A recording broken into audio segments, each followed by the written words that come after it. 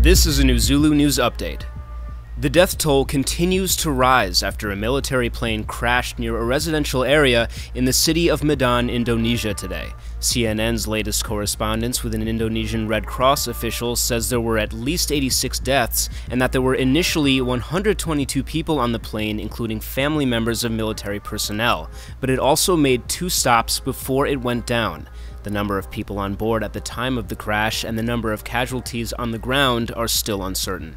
In Greece, thousands are once again rallying at Syntagma Square in Athens this evening, supporting a vote of yes in the upcoming bailout referendum. Monday's protests at the square saw crowds expressing the opposite sentiment, with signs reading oxy or no. Voters will decide on Sunday, July 5th, on whether or not to accept the demands of Greece's international creditors.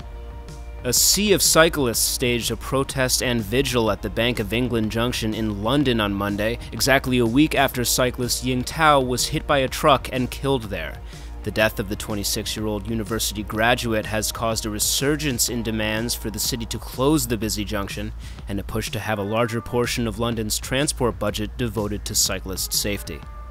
Farmers in the Nepalese town of Lamachaur wrestled in muddy water today while planting rice for Asar Pandra, or National Paddy Day. This celebration commences the annual rice planting season and is described by our contributor as a landmark day in Hindu cultural heritage and an auspicious day for the plantation. To see your news on Newzulu, download our app and upload today.